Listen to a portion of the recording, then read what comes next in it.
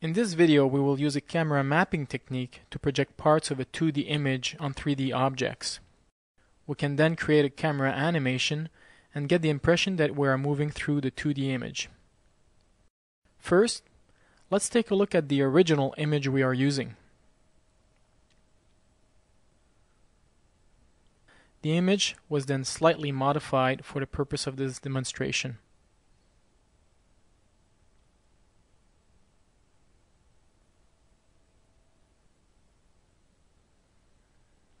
Now we can load this image in rotoscope in the camera view in the B viewport.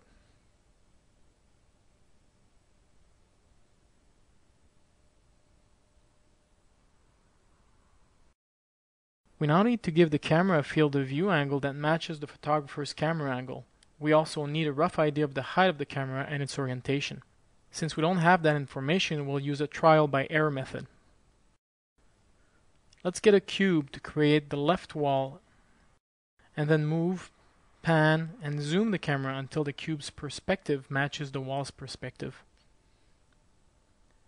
You can also scale, rotate, and translate the cube to give it the shape of the object and position it. Try not to translate in Y, or if you do, make sure all your object's base start on the same plane.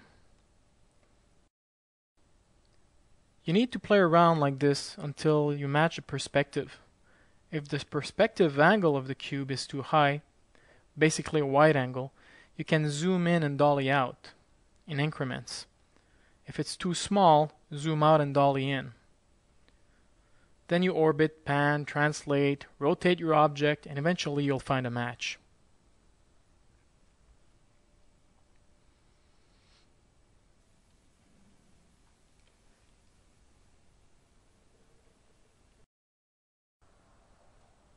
From there, you can select the points of the cube and move them around.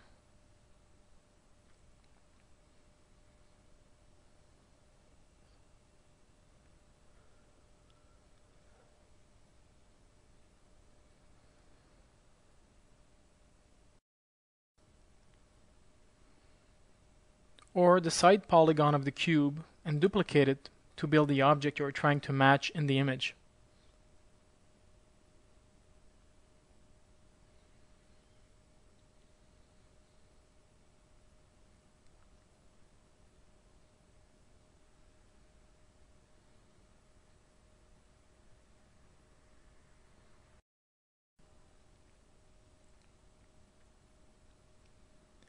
It doesn't have to match perfectly because this process is very forgiving.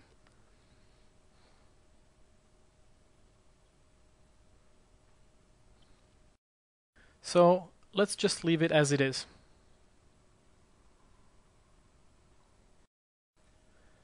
Now let's get another cube for the building on the right. We'll move it around from the top view.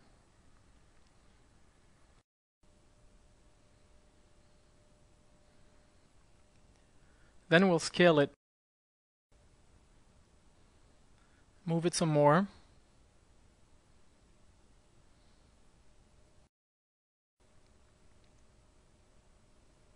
and move some of its points to fit the building.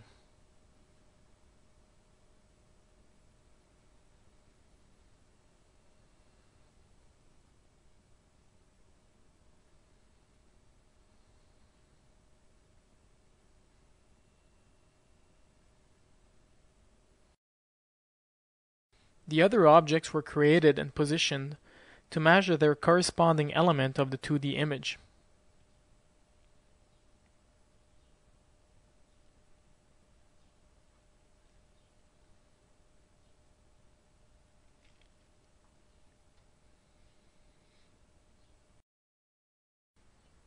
For each of these objects, an image was created from the original where the relevant pixel details were isolated. This image, for example, will be mapped on a church tower. It was created with an alpha channel.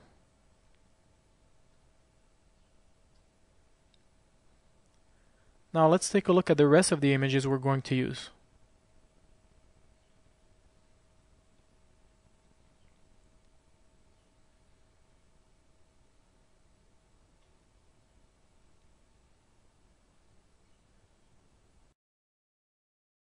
So far, the camera angle, position, and orientation have been approximatized, the objects created and positioned, and the images prepared. Now we'll get a texture for each object. After applying a Lambert, we'll get an image shader and a picker shader in the render tree.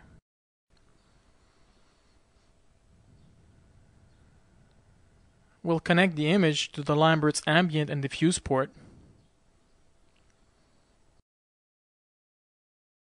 and use the alpha channel to drive the transparency and basically discard the unwanted portion of the image.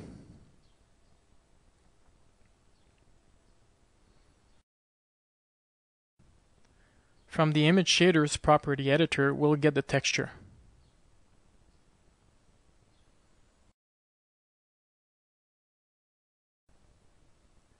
Now is the time when we specify that we want to use the camera's point of view to map the texture on the object.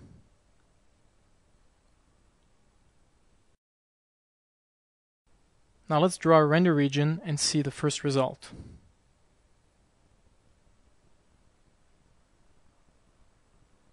All the objects have now been textured with the same camera mapping, each with their respective images exactly as we did for the church tower. The background grid, however, is using a gradient shader. Its colors were set from samples taken from the image itself.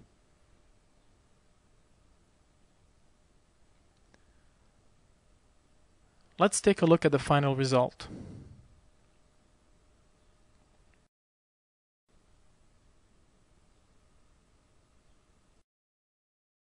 We can now animate a camera to move through our scene. We'll use another camera, a duplicate of the current one.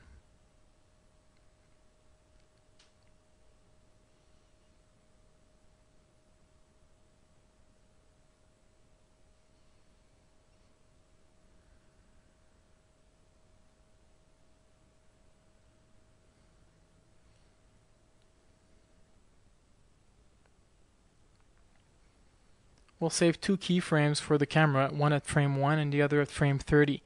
The amount of movement is limited by the texture information that we see on the image. Obviously, we can't go around the building. But this technique can be a real time and money saver on certain productions. The images were rendered. We can now use the flipbook to view the result.